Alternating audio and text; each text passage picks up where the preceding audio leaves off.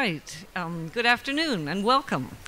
Very excited to see you all for today's lecture. For those who don't know me, I'm the Mount's Executive Director, Susan Whistler, and it's just great to see you all.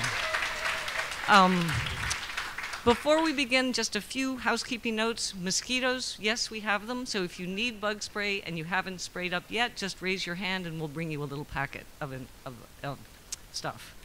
Following the lecture, there will be a book signing in that corner of the tent. And lastly, please turn off your cell phones. I'd also like to share two of our upcoming programs this week. This Wednesday at 4, I hope you'll join us right here in the tent for True Conversations. It will be an amazing hour as Best American Short Story editor Heidi Pittler delves deep into the writing life of New York Times bestselling author Meg Wolitzer.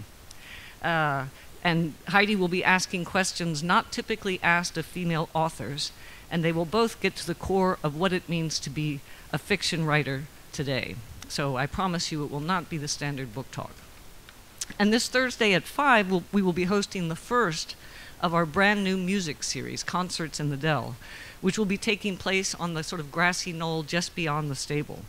Our first musician is the wonderful clarinetist Paul Green, whose interest in jazz and Jewish music has led him to create his own compositions of jazz klezmer fusion.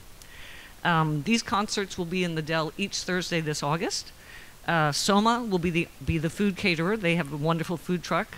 The Mount will be selling beer, wine, and other beverages.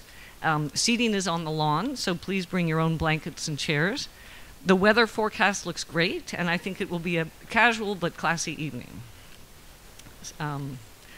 Now, it gives me great pleasure to introduce today's author. Maggie Doherty teaches writing at Harvard, where she also earned her PhD in English.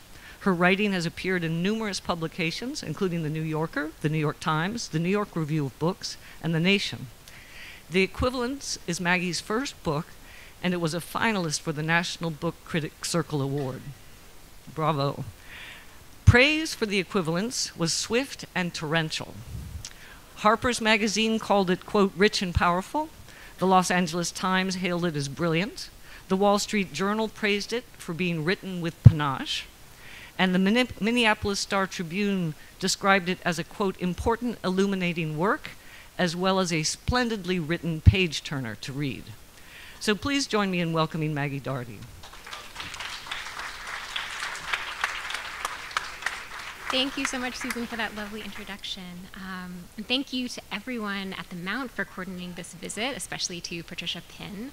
And thank you to all of you for being here. This is actually my first in-person book event. This book came out in May of 2020.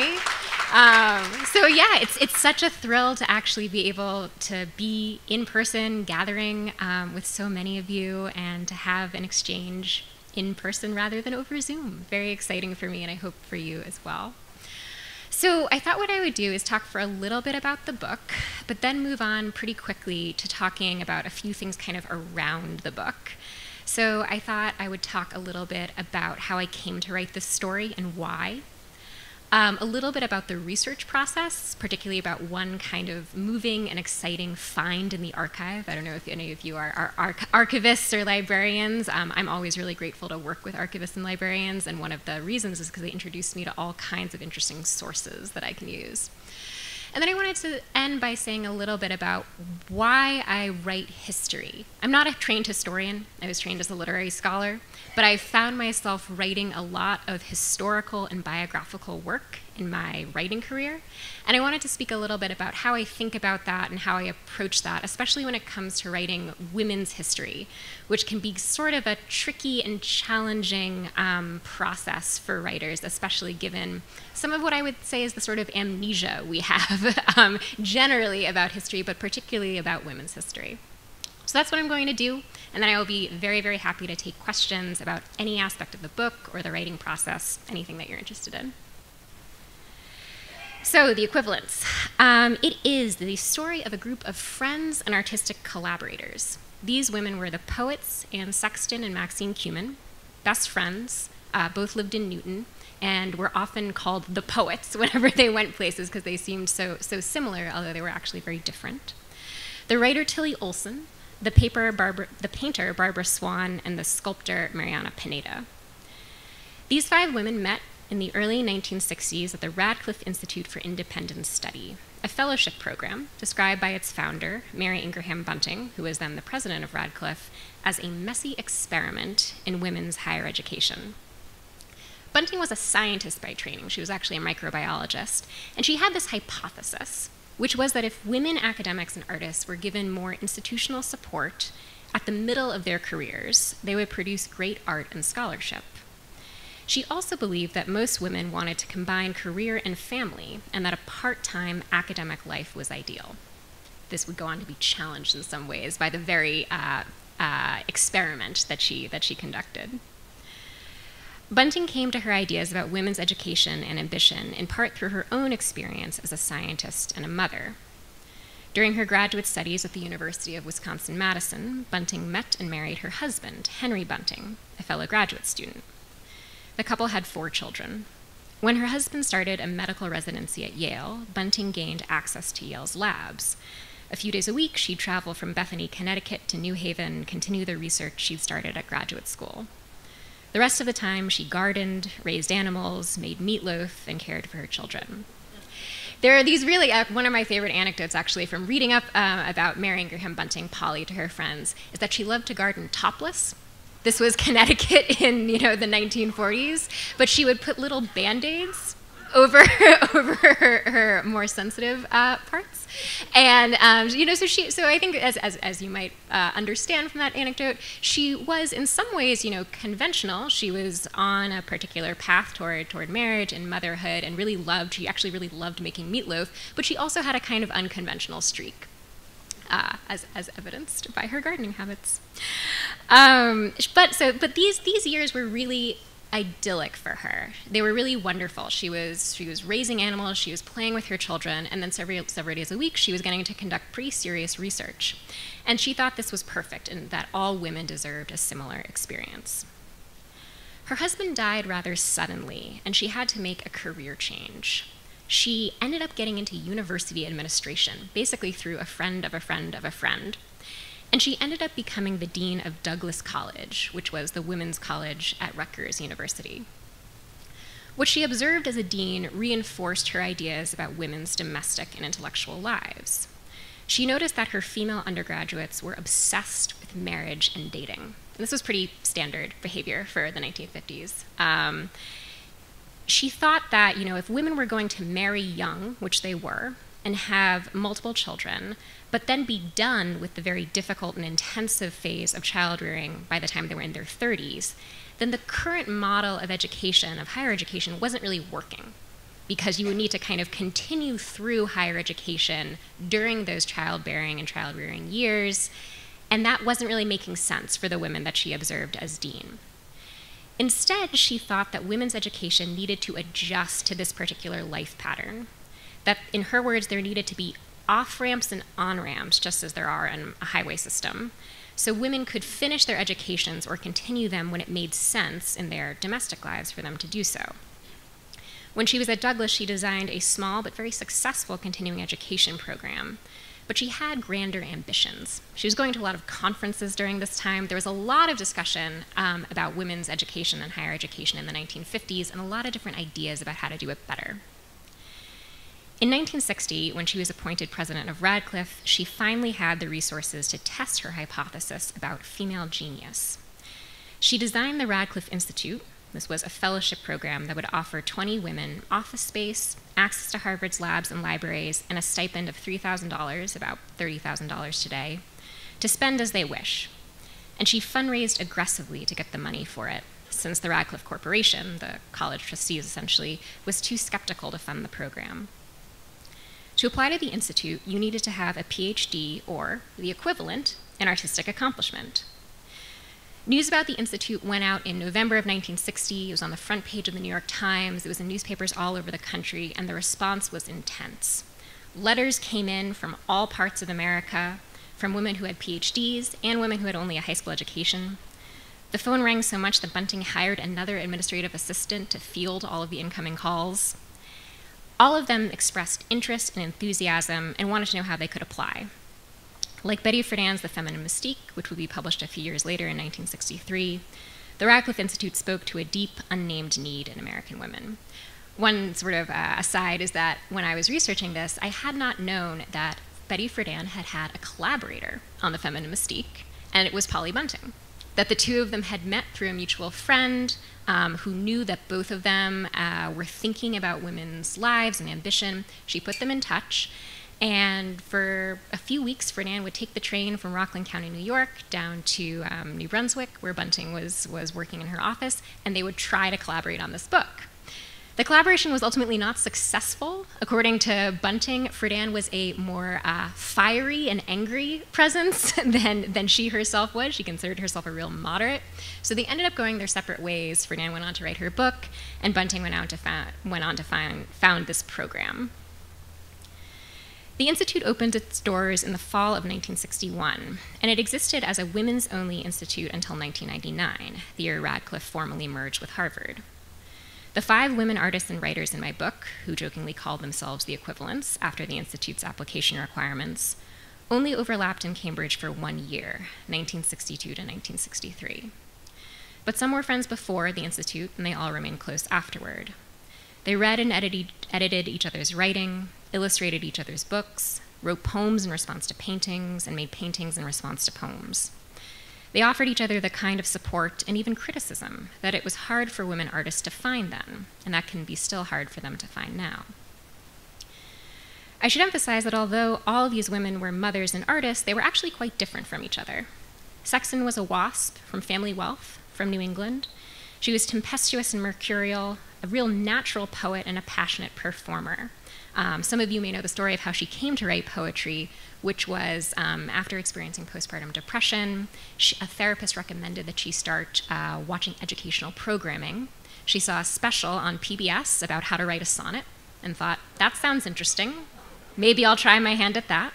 Wrote a sonnet, wrote another one, and found that writing was very therapeutic, but also just really interesting. It kind of activated some of her skills and kind of, she really enjoyed playing with language and rhyme, and she loved the kind of puzzle of poetry. And really within, I think, she started writing poetry in 57, and by 59 she had a published book. So she had a really quick rise in the poetry world. Her best friend was Maxine Kumin. They were also longtime collaborators. Kumin was a Jewish woman from Philadelphia, a self-described pawnbroker's daughter. She was studious, charming, a bit reserved, and a caretaker. She and Sexton complemented each other, both temperamentally and poetically. Olsen, a writer with whom Sexton struck up a correspondence before they met at the Institute, was older than the other women in my book. She was 50 when she arrived at Radcliffe. She was a leftist and a radical, a political organizer, and a working-class mother living in San Francisco who struggled to find time to write. She worried that her best years as a writer were behind her. Swan, like Sexton, was from Massachusetts. She was self-liberated, in the words of her daughter. She hadn't needed to wait for women's liberation.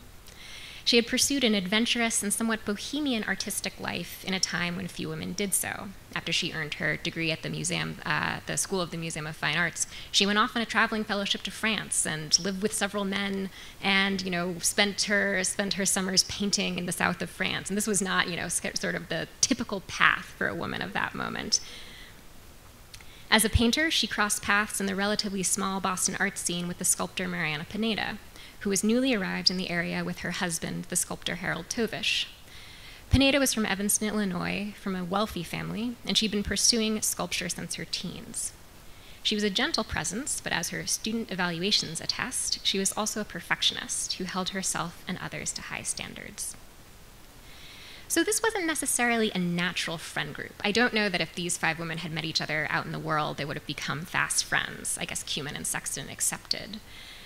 But as artists at the Institute, they really recognized each other's talent and their desire.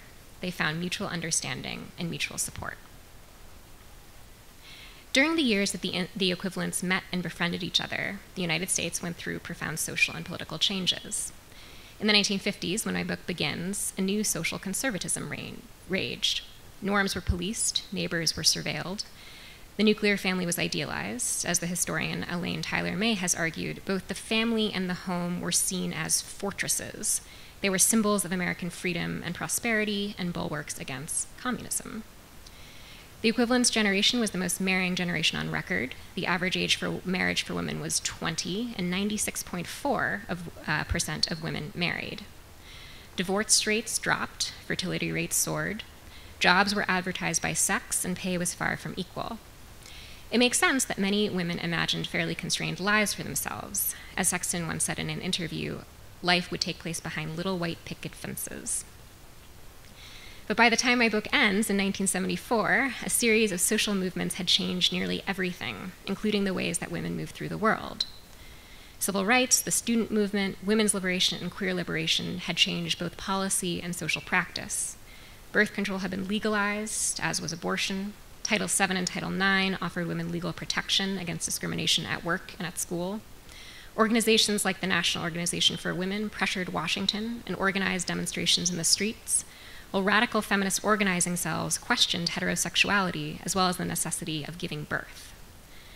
A young, creative woman coming of age in the early 1970s encountered a very different world and far fewer barriers than the women at the center of my book. With the exception of Olsen, who was a lifelong political activist, the equivalents witnessed women's liberation but were not quite part of it or themselves changed by it. But part of what I suggest in my book is that the art they made about women's lives, and in particular about motherhood, helped generate the changes that took place in the 1970s. Barbara Swan drew and painted portraits of her young children and of a nursing mother. Trained in German Expressionism, she depicted the surreal quality of motherhood. Pineda made life-size sculptures, including sculptures of pregnant women, and even one, Prelude, of a woman in labor. Pineda had been told by her male teachers that she would stop making sculpture when she had children. Instead, she used the experience of becoming a mother to jumpstart her career. She broke taboos about what kinds of bodies could be represented in the fine arts. Likewise, Sexton's so-called confessional poetry about menstruation, abortions, suffering from mental illness, and even wearing a girdle, broke taboos about what could be represented in lyric poetry. Though Sexton never identified as a feminist, she actually hated having her poems included in feminist anthologies, her poetry, like Sylvia Plath's, was nonetheless galvanizing for a generation of young women. Kumin and Sexton also wrote about motherhood, and Olsen's theory of inequality in the literary world, a theory she actually generated at the Radcliffe Institute, would shape feminist criticism and the teaching of college literature for decades. So I guess part of what I'm arguing, and this is maybe obvious, but I think still always needs to be said, is that social and political change don't come from nowhere. There are usually people thinking, writing, organizing, experimenting before any visible upheaval occurs. The equivalents and the other women at the Radcliffe Institute were laying the groundwork for what was to come. So why did I write this book? As someone who is not around for this period in history, as someone who came of age in a really, really different historical moment, especially a very different moment for women. So I have a few different answers to this question, and I guess there's a story kind of behind here that is in some ways a fairly simple story. I came across the Institute when I was a graduate student at Harvard, and I was working on a PhD in English. I'd become very interested in Tillie Olsen. I'd read her story, I Stand Here Ironing, which is a dramatic monologue spoken by a working-class mother who feels that she has not adequately parented her eldest child. She needed to work to support her family and was often outside the home. And in the story, she's literally doing the family ironing and reflecting on mistakes she had made or things she wished she could have changed. It's a really, really beautiful story, and the more I learned about Olsen, the more I wanted to know. The child of Russian Jewish immigrants, she was an organizer, she was a member of the Young Communist Party. She was an organic intellectual and also a formally experimental writer. I was interested in her because of the way she exhibited modernist sensibilities in her writing, as well as intense leftist political commitments. In the 1930s, these things were seen as a pose, that if you were a real leftist and you were committed to making literature accessible to the people, you couldn't write in a difficult way or an innovative way. You had to write in a really straightforward way. But Olsen took a really different approach. I was also interested biographically in how she negotiated the competing demands of wage-earning, child-rearing, and creative work. At some point, I learned that she had spent time in Cambridge, which was very convenient for me because I was living in Cambridge. And I was able to walk over to the Schlesinger Library of Women's History to read up on her time at this place called the Radcliffe Institute. So at the time, I was familiar with a version of the Radcliffe Institute. I'd been working and teaching at Harvard for a while, and I knew the Radcliffe Institute as a fellowship program, as well as the library and a few other kind of administrative offices. So I wasn't exactly sure what it would have meant for Olsen to spend time at a place like this. So one day, I walked down Garden Street, walked over to Schlesinger, and requested the archives of the Institute. As I started reading these records, I learned that there had been an earlier version of the Radcliffe Institute, one that was exclusively for women, particularly for women who had married and had children, who had really intense family commitments, and who needed some additional institutional support in order to continue their academic or creative careers. Looking at some of the other names from the early years of the Institute, I recognized many writers that I admired: Sexton, Kumin, Alice Walker, Denis Levertov. I was intrigued by the fact that this institution had brought together many successful and innovative women writers and artists, and I wanted to know more. I wanted to know what it would have been like to have spent time in this community at this moment in history. One of the reasons this appealed to me is because I was intrigued and have always been kind of intrigued by the idea of creative communities. So by creative community, I'm thinking of everything from the Transcendentalists of Concord to the Bloomsbury Group of London to Black Mountain College, where dancers and musicians and poets and writers all came together to experiment. I was interested in these communities not just because of the gossip, although there's always plenty of that, but also because I think they change the way we think about the artist. So we often think of an artist or a writer as a kind of singular genius, locked up in a study somewhere, communing with the muse. But as many of us know, this is usually a myth. Almost every artist requires the support of many other people, be they editors, assistants, typists, and quite often, wives. This is one reason historically that fewer women than men have made names for themselves in the arts. They have not had access to the institutional or domestic support that male artists have. As someone who's committed to various kinds of collective politics, I think it's important to emphasize that art, too, is a form of collective experience. And I think that by acknowledging the kind of support needed to make art, we can develop better institutional support that allows more people to pursue creative ambitions. So that's the intellectual reason for my fascination with the Institute. But there are also, as always, a couple of personal reasons, which had to do with where I was in my own life as a young woman. I was in my late 20s at the time when I started researching this project. And I was feeling very anxious, honestly, about many things, but particularly about the prospect of motherhood and family making and what these things would mean for my intellectual work, which at the time I saw as the fullest expression of my true self. And I had some reason to worry. My mother, who was not of the equivalence generation, but rather the next generation, had given up a political career to raise me and my siblings, and she had always regretted it. When I was a small child, I felt terribly guilty, like I had ruined my mother's life and taken away the work that made her feel most like herself. As I got older, I realized it was a more complicated story, and it almost always is, but I still worried about failing a potential child as well as failing myself. I also happened to be living in what seemed to me like an ideal domestic arrangement, one that I also knew could not last. At the time I started researching the book, I was living in a rundown house, for which I was definitely paying too much rent, with a group of other women, all of whom were writers or academics. It was a wonderful and intense household. We were very supportive of each other, and also very attuned, perhaps too attuned to each other. We were a little bit competitive, a little bit scared of each other, and also very, very close. I loved living with these other women, despite the challenges, and I worried about what was going to happen to us. I expected that eventually everyone would split off, partner up, have children, form families of their own. I wondered if our current experience could ever be recreated later in life, and I became curious about how women have made room for intimate friendships despite any other commitments. I should say that as a writer, I almost never write about myself. I am pathologically incapable of doing so. So instead, I have a trick, which is that when I'm wrestling with some kind of personal difficulty, I turn to something in literature or history and I write about that.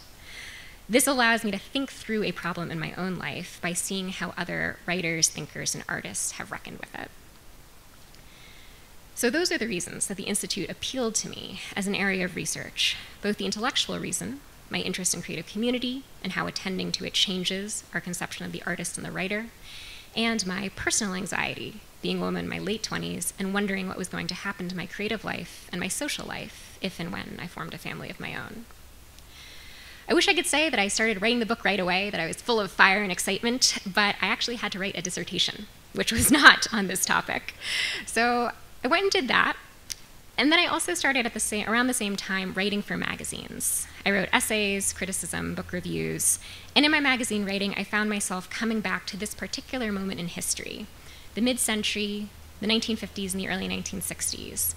And I knew that I wanted to revisit the Radcliffe Institute and write about the circle of women. When I finally had the chance to work on a longer project, that's what I did. So my question and my challenge as a researcher and a writer was how best to capture the equivalence time at Radcliffe. I had training in archival research, and I knew that one important way to do this was going to be to look at documents: letters, photographs, journals, budgets, application materials. But I also knew that one of the challenges of archival research is that there's so much that's left out of the archive. Records can be illuminating and full of information, but they can also be impersonal or partial or misleading. Think about the last email you wrote to someone. How much does it reveal about you, about your emotional state, your values, your life? This is always one of the great challenges of writing about history. How do we understand and then recreate a moment for which we weren't present? Luckily, the wonderful archivists at Schlesinger helped me take advantage of a key source: audio recordings of seminar presentations given by Institute fellows. Beginning in February of that first year, so that would be February of 1962, the fellows presented their work in progress at brown bag lunches on Tuesday afternoons in the living room at 78 Mount Auburn Street, which is where each fellow had an office. There were some shared drinks and sometimes some shared baked goods. The atmosphere was fairly casual. And I was able to listen to these recordings, starting with a joint presentation from the poets, Sexton and Kumin. At the time that I was researching, the recordings were not yet digitized, so librarians brought out a tape player, a big boombox, the kind I had in my room when I was 10 years old, and I hooked up some headphones. I was sitting just a 10-minute walk from where these women had gathered 50 years ago. I hit play, and I heard the director, Constance Smith, ask everyone to quiet down. She said, "We're certain that we're recording history." This was a transporting experience, exciting and even a little eerie. It was as if I were in the audience on that February day, listening as Kumin explained the structure of a sonnet, as Sexton made many self-deprecating jokes. I could hear the tone of Sexton's voice, the quality of Kumin's laugh. I could hear awkward silences, the lines that got laughs from the audience, glasses clinking, the rustling of clothes. Listening, I felt that I was able to understand the tone or the atmosphere, what my undergraduate students would call the vibe, of the Radcliffe Institute in the early 1960s. What I realized as I listened was that these women were able to regard each other across differences, often differences of discipline, interest, background, with a kind of sympathetic attention. They were genuinely curious about each other's work, and they were eager to hear what the other had to say. This informed the way I wrote their story. It also presented a challenge. Knowing that the Institute was generally a positive experience for the women present made me wonder how I could tell an exciting and dramatic story about it. Conflict is really the engine of narrative. Most stories pit a protagonist against an antagonist, human or otherwise.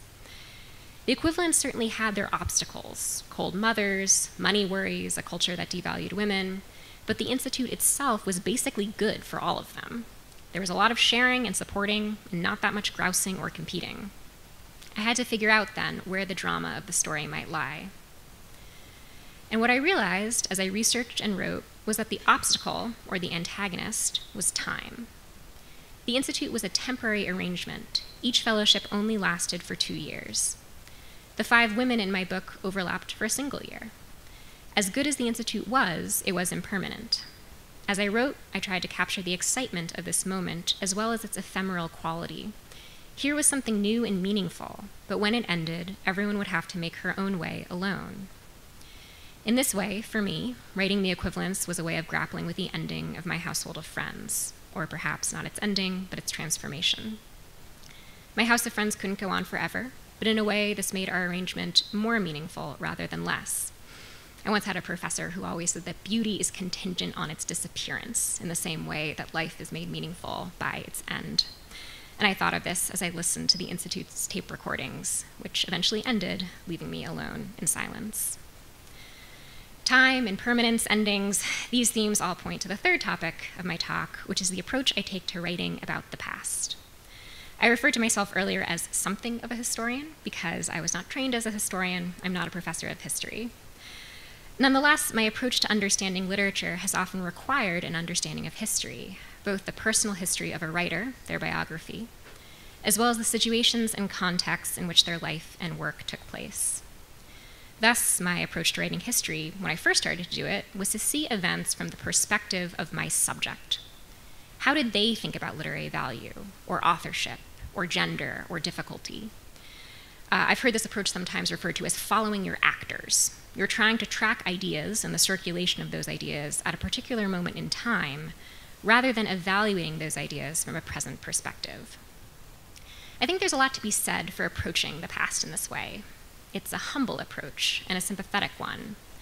It avoids the hubris that can plague some historians, by which I mean a tendency to conclude that we can understand those who lived before us better than they could themselves.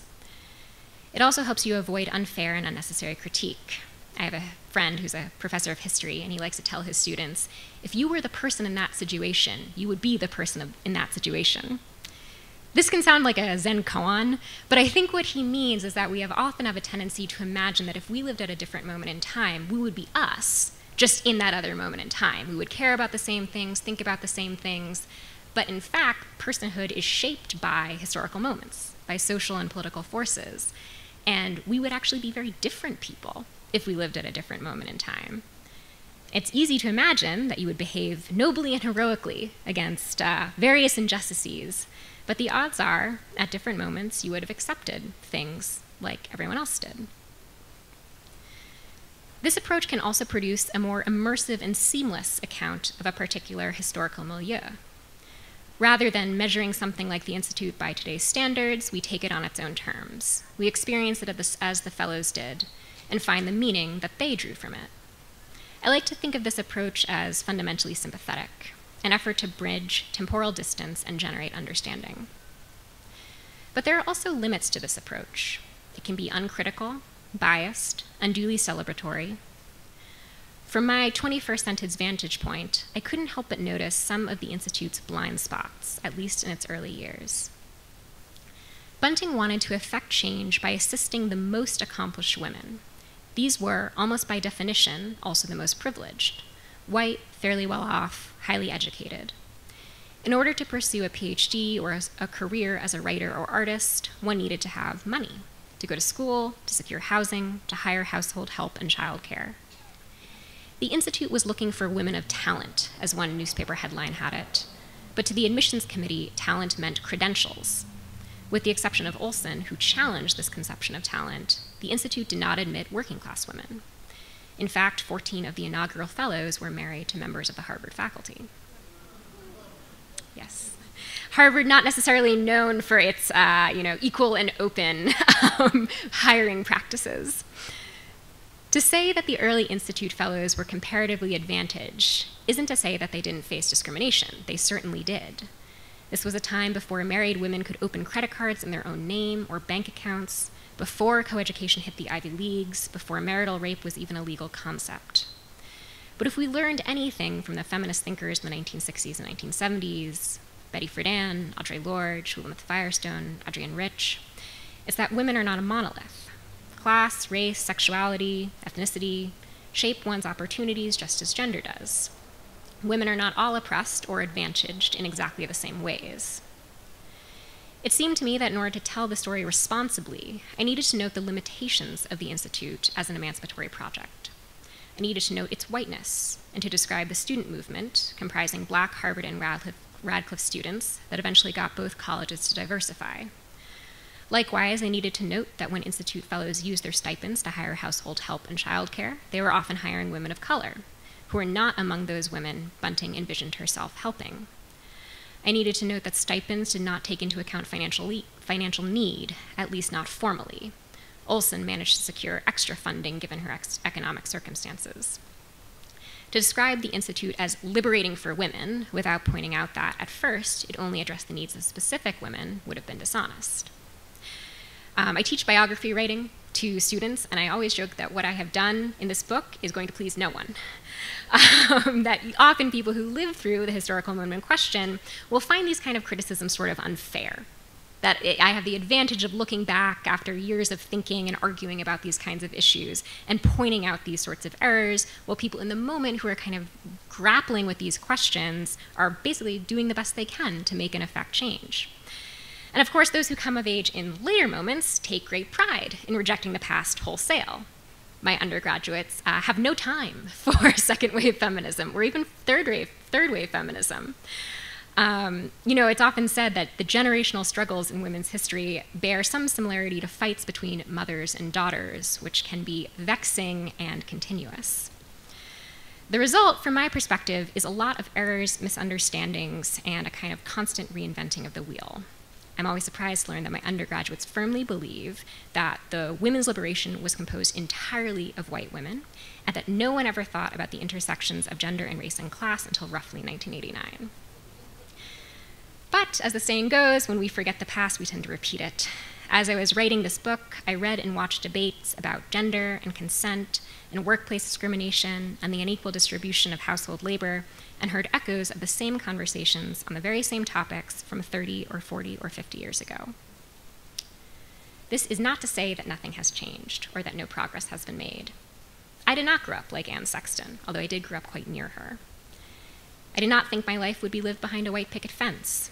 As a girl in the 1990s, I was told I could do or be anything. And of equal importance, I was told that no one had a right to do anything to me that I didn't like. I attended a college that I couldn't have in 1960. I enrolled in a graduate program where the majority of students were women. Since then, I've watched my female friends succeed in industries formerly hostile to women: academia, medicine, the law. And I've watched as they've had children and shared childcare duties with their male partners, almost as a matter of course. The resonances I detect between the mid-century and my own moment only indicate that there are enduring challenges we face in our struggle for gender equality. The pay gap still exists, as does social pressure to be a certain kind of woman or a certain kind of mother. Childcare is still criminally expensive. Abortion and other forms of reproductive health care are inaccessible for too many women in this country. Too many women are poor. They're working too many jobs to try to support their families, and maternal mortality remains too high. My small hope is that a book like mine, which returns us to an earlier moment without asking us to become of that moment, might remind us of arguments and achievements that could have meaning in our own time. It might even suggest new, messy experiments that could be tried today. Thank you so much for listening, and I'm very happy to take your questions.